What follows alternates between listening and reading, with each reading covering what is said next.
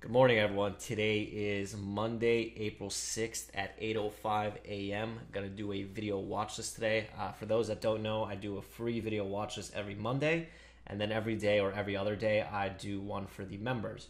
So this is kind of your way to see what my thought process is like, what I'm kind of thinking about, how I'm trying to do this, and then you can kind of take that, reverse engineer it into your process. So one thing that I want to start with is if you have any questions about trading, or if you're brand new to trading, or if you don't know if MIC is the right fit for you, you could text Tosh at 213-458-5997. There's no robot, there's no algo. He's actually going to be the one that responds to you. So this is kind of like a unique personal way to kind of see what we have to offer. So today is Monday, so I want to give you guys kind of like a lesson in trader psychology. For me personally, on Mondays are my worst performing days. I'm so excited over the weekend. All I think about is trading over the weekend that I get a little bit too trigger happy. It's kind of like what Bao says. It's like the first day out of quarantine, the first girl you see, you're going to go crazy, right? So it's kind of like that with trading on a Monday. So what I do is I try to be more self-aware. I try to reflect more and try to kind of slow myself down on Mondays. But the plan is still the same. We're going to stick to the process every single day, the same routine every single day, right? So if you find yourself over trading today, if you find yourself getting FOMO, just walk away. There's plenty of time. The market is hotter than ever. There's been more plays than ever. There's been more market participants than ever. So the stock market is not going anywhere. Your mental strength and your mental clarity is everything. Everyone is losing their mind during the quarantine. Everyone's going crazy. Like, people are losing money from their day jobs. Everyone's stuck at home. Their wife is fighting with them. Their kids are giving them a headache. So remember that to trade properly, you need to have a clear head. So do whatever it takes to clear your head. Apologize to your girlfriend, kiss your kids, whatever the hell it is. Just get your shit together, because this is a real fucking job. All right, so let's start with ECOR. ECOR is a low-hanging fruit.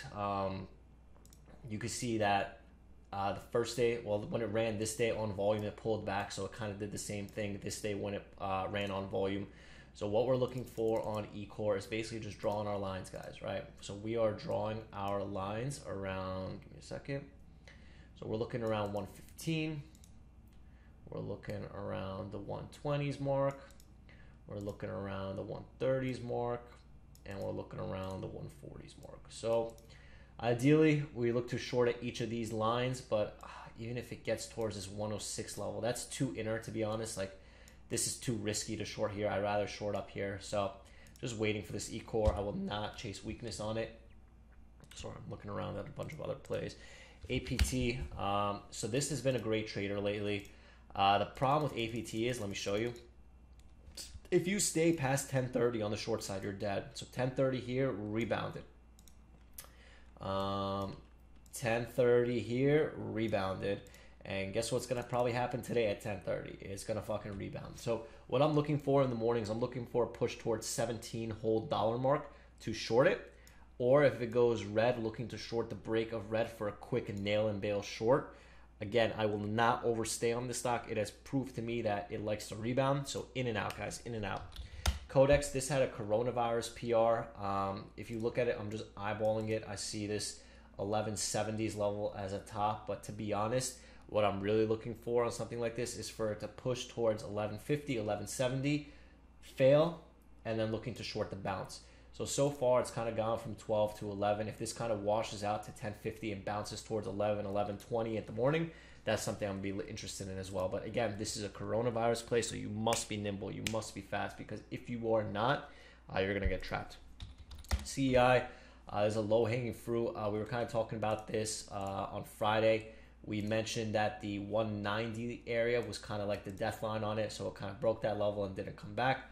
So what I'm looking for on something like this is I am looking for a pop towards this $2 level, kind of $2 right here. Looking for this 210-ish. Give me a sec. Well, 220-ish is a little bit better. So what I'm looking for is 2 to 220, kind of this area to short it. And if we get this much outer line here around 240, that'd be great as well, but kind of doubt it. So yeah, guys, looking for a pop here, here, here. Always draw your lines. Always draw your lines and keep them on there, because it's a visual representation, right? So right when you see this stock pop to this line, you don't have to think to yourself, because you know that you already drew it and you have a plan for it, right? Last but not least, I see AIM. If you look at the daily chart, you see a resistance level at 350. So kind of waiting to see how 350 acts on this. And yeah, guys, so I'm going to have some more commentary at the open. If more stocks pop up, I'm going to talk about that. But what I do is at the end of these videos, I give you a secret word so that you could reply to make sure that you guys are watching till the very end of this. Every single day, the watch list has consistently had 1 or 2 plays that are just free money if you just follow the rules. So I just want to make sure that you guys are all watching it. So today's secret word is going to be espresso. So let's kick some ass, guys. I'm going to do a video recap on YouTube at 11 o'clock. So see you guys then, and good luck today.